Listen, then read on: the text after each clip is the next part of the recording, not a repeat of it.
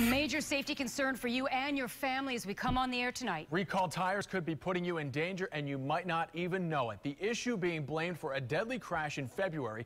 They killed 2 members of a New Port Richey church. And tonight, this crash is at the center of a major federal investigation. I-Team investigator Adam Walser now with the revealing details you need to know. Family and staff of First Baptist Church, New Port Richey, is sad to report the loss of 2 of our dearly beloved members. The news devastated a local congregation.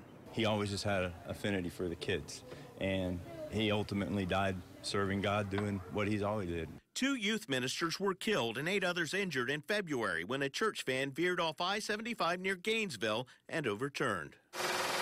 A month after the crash, the NTSB determined the cause of the accident was a defective tire that had been the subject of a recall 4 months after it was purchased and installed at this New Port Richey Sam's Club.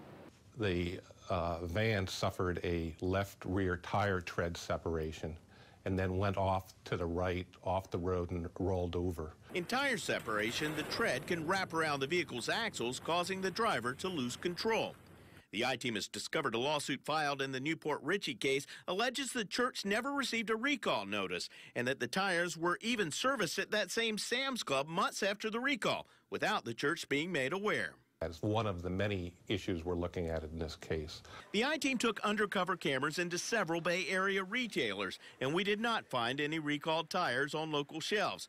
But ABC News made several undercover purchases of recalled tires at major retailers around the country. And what's troubling about tire recalls is they have the lowest rate of return for all motor vehicle products, usually in the area of 30%-ish. Tire safety advocate Sean Kane says the whole recall process needs to be overhauled to better protect the public. When you go to a tire shop today and you have your tires inspected, there is no way that shop can examine the tire at a glance and determine whether it's part of a recall.